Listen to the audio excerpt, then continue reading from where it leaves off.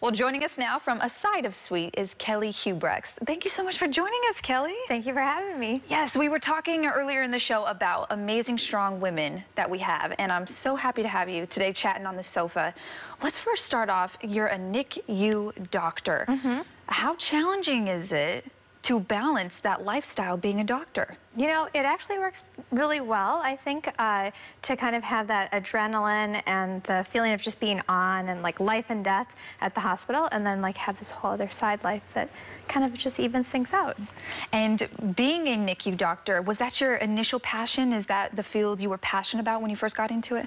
So I knew when I was in medical school I wanted to do something with kids, but the kind of babies and NICU was something I didn't discover till kind of later in residency, and now I can't imagine doing anything else. I can imagine working with young babies every day. Oh, blessings. They're so beautiful. I love babies. So that's absolutely incredible that you work to save lives every single day. But on top of saving lives and you know, being as awesome as you are, you're also pretty much an influencer. I know a lot of people don't like that term, but we use that loosely because you have a huge following: food, travel, housing, realty. How did you get started in the influencer part of your career? You know, I started my first blog when I was 20, so a long time ago, you know, almost 2 decades.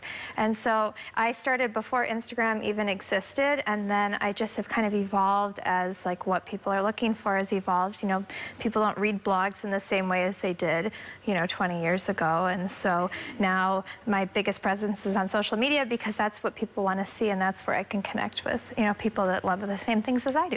And how did you first start connecting with people in terms of social media most specifically? Because obviously when you're at the hospital and you're a doctor, you're a doctor at that time. And then when you come home and you connect with individuals on social media, how'd you see that unfold?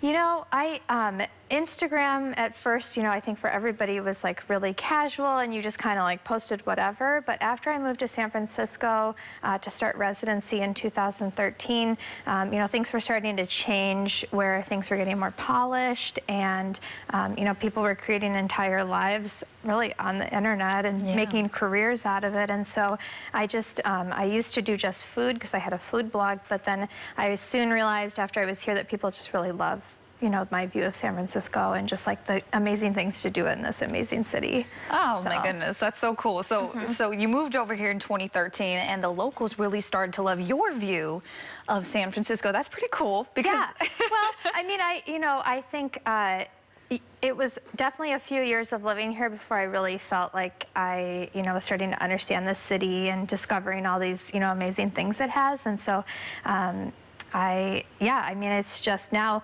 13 years in of living here, 12 years, you know, I think you know, I feel like I have a local perspective now. Absolutely. Absolutely. Now, two totally different career paths, but they intersect and they create one. How do you find the common ground between the two? So most of the time, I think, other than just it briefly mentioned in my bio, nobody would really ever know that I am a doctor. You know, it kind of surprises people, especially if they are new to following me, when every once in a while I kind of slide something in that has some kind of doctor messaging.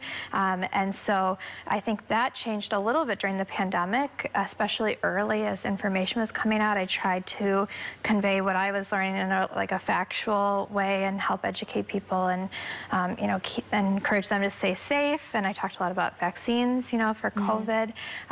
But in general, you know, the goal of my page is really kind of escapism and color and whimsy and just like taking pride in living here and like all the beautiful things that San Francisco has to offer. So. Now, I'm curious, we're looking at a couple of pictures now from Kelly's Instagram. Beautiful, by the way. It really art. That's truly what it is. But I'm curious what some of your coworkers at the hospital think of you having a heavy following on social media. You know, I think people don't take it too seriously. You know, we all are like doing really important and serious work at work, and so I think it's just kind of like a novelty that they sort of acknowledge. And I have a few people at work that definitely follow me, but I don't know. It's you know, so secondary to like my identity as a physician and how I am at work that I think people just kind of it's just in the background. Yeah, that makes sense. Okay, so favorite part about being a doctor, and then favorite part about being an influencer as well?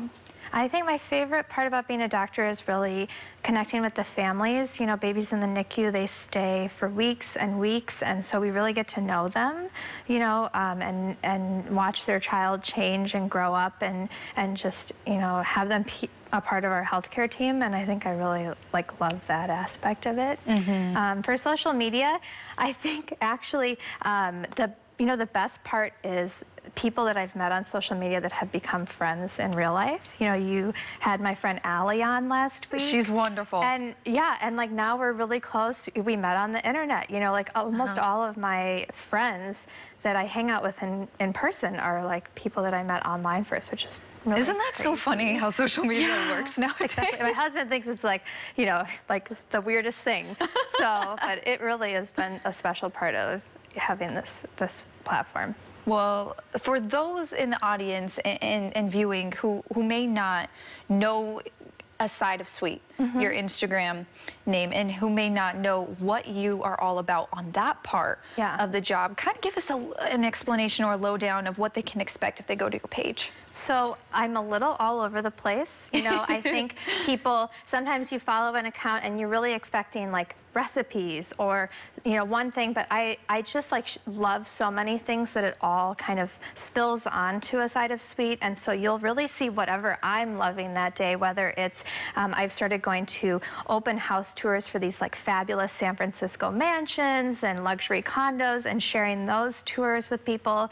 I do recipes. I have like a cooking series with some of my friends. I am renovating my own house. We bought a house a couple years ago, and so I have home renovation things. I mean, it's just a little bit of everything. Oh my goodness, So. you are one busy woman, a strong, powerful woman who's making a difference in this world. So thank you so much for being on Live in the Bay. We appreciate it. Thanks so much. Yeah, so